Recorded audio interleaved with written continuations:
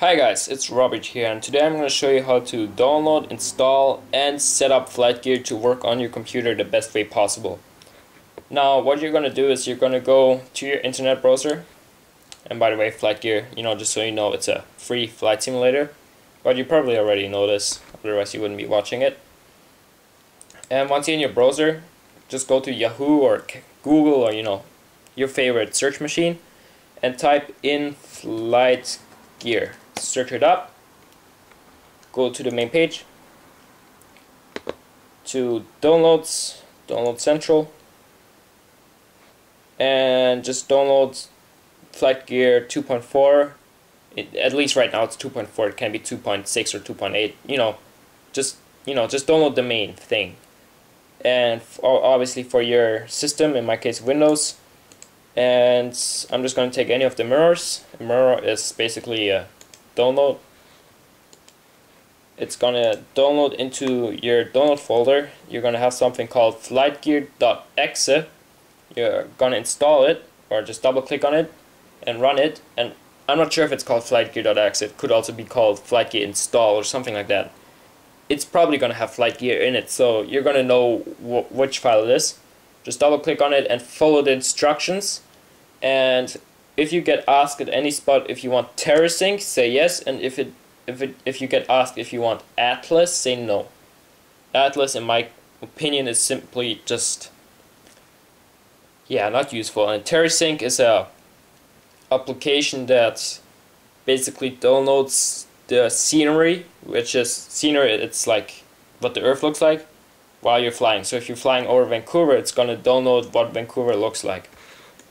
And you're gonna have something called Flightgear.4.0. Now you can either use this, or you can also download additional aircraft, and I'm gonna show you how to do that. To download additional aircraft, you need to install 2 programs before you can actually get working.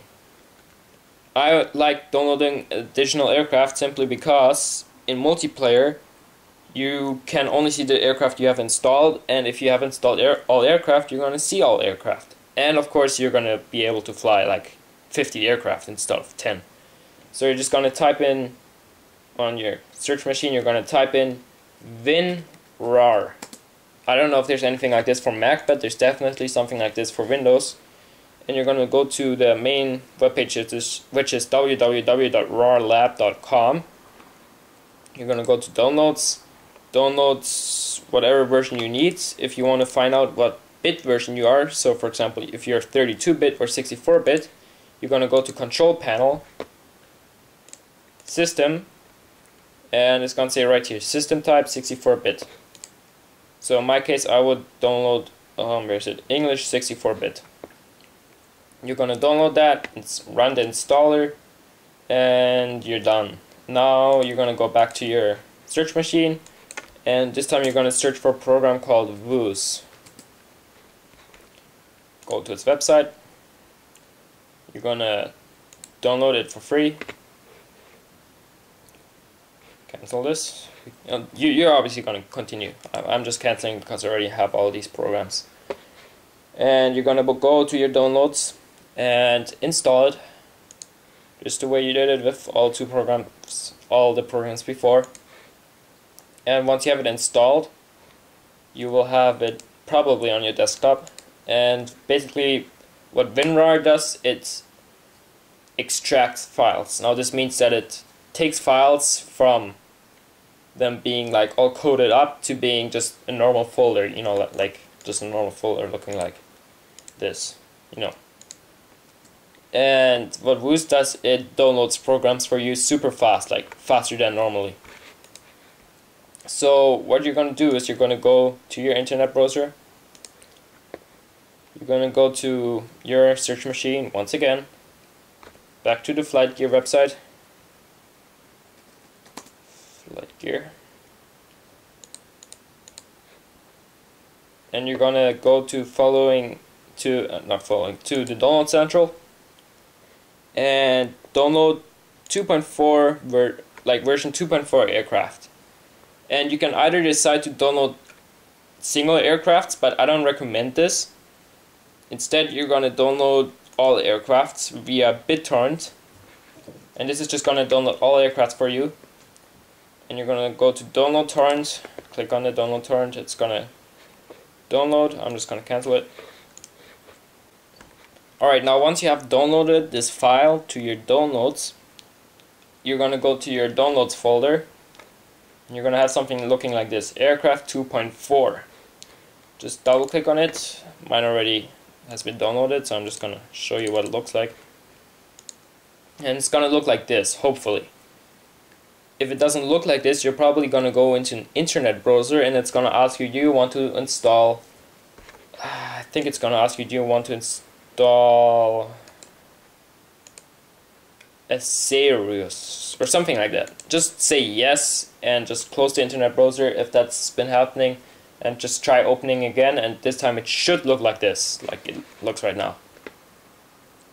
Now you're just gonna click on Aircraft 2.4, and if you're not there, you're maybe here, you're just gonna go to Files. I don't know, it's hard to tell right now, but it's probably gonna say Aircraft 2.4 right here where it says New, and you're just gonna click on it and say Download. And I'm just gonna warn you right now, it's gonna take like 2 hours, 3 hours, so do this like overnight. That's probably the best thing to do. Now it's gonna download it into a folder which is within the documents. So just go to Documents, Views, Downloads, and it's gonna be like a shitload of files right here, and they're probably gonna look like 3 books on top of each other, and that's basically what their files are gonna look like, and they're all gonna have like names of airplanes.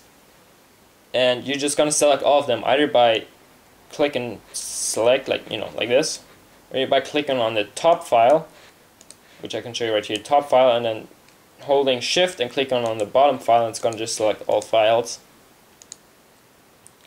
And you're gonna right click on it, and I don't have an example right now. You're gonna right click on it and say extract here. And this is going to take about 15 minutes, and you're going to end up with a lot of normal looking folders in this folder. You're just going to select all of them just like I showed you before, and press Ctrl C, which is copy, and you're going to go to folder called Computer, C drive, Program Files times 86, Flightgear 2.4.0, Data, Data, Aircraft. I'm just gonna click here and say Control V, and that's gonna paste all the files in here, and as you can see I already have them all right here. And if it asks you yes merge and yes copy and replace, and and do that for all of the files. Now once you have that done, you're finally ready to actually set up Flightgear so it works the most smooth, like the smoothest way possible. Alright, now that it has loaded, you're gonna probably, the first time you're gonna open it, it's probably gonna look like this. And all you really want to change here is make sure that TerraSync is on top. You can move it around with the arrow buttons. TerraSync needs to be on top, just, so, like, it's hard to explain, just make sure it's on top. It doesn't really matter why. And you're gonna select your aircraft you want to fly with. Gonna go next, select the airport you want to fly at, and by the way, do not type in anything right here or right here. So for example, if you have something like this typed in, it's gonna mess up your game, and the same if you have it here, and the same if you have anything unlogical in here. You can, by the way, use this to start up at carrier, so you could type in Nimitz, for example. But you don't want to have anything typed in here. You're just gonna, take your airport, select the runway or parking position, say next. And this is the boxes you're gonna check: random objects, random trees, AI models, time of the day, noon, summer, real weather fetch. This is optional. You can also just choose to have your own weather, but it's the most realistic. Horizon effect, frame rate limiter, I would set it to 18.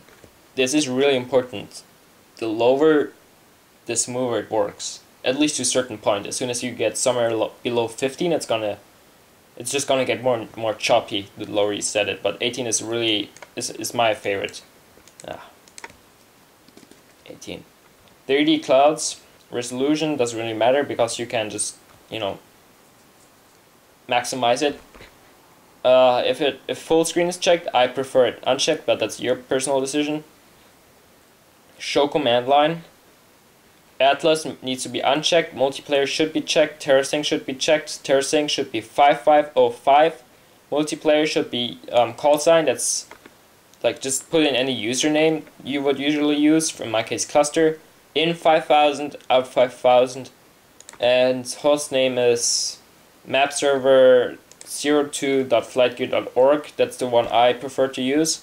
However, you can go to this really useful website, and I would add this to your favorites, which is the Flightgear Wiki. So you're just going to type in Flightgear Wiki, and this website right here should be added to your favorites. It's just such a great website, and you can just search up multiplayer, and you're going to have the list of all the servers and where they're located, and you're going to choose the server that's the closest to your position. And yeah, you're gonna, once you have chosen the server, you're just gonna copy and paste this text right here into host name, and in this, like I said, 5000, and out is 5000.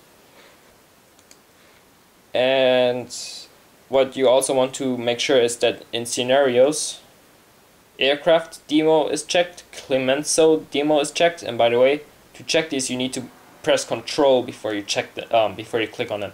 So aircraft demo, Clemenceau demo, Eisenhower demo, Foch demo, Nimitz demo, refueling demo 1 and 2, Vincent demo, and that's it. It's just gonna put in a couple of planes in the sky and the aircraft carriers.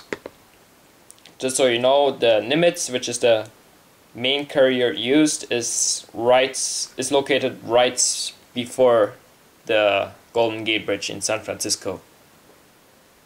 And you're also gonna go to advanced, into futures, and just check the boxes I have checked. You can pause the video and just check them, just the way it's checked right here. And the same for, actually no, there's nothing else. Well, the same for rendering and all the other things I've set up this way.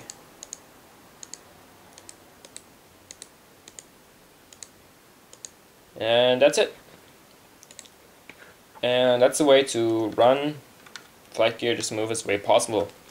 Alright, I'm gonna upload a new video soon, which is gonna explain you how to actually fly a plane or helicopter in Flightgear.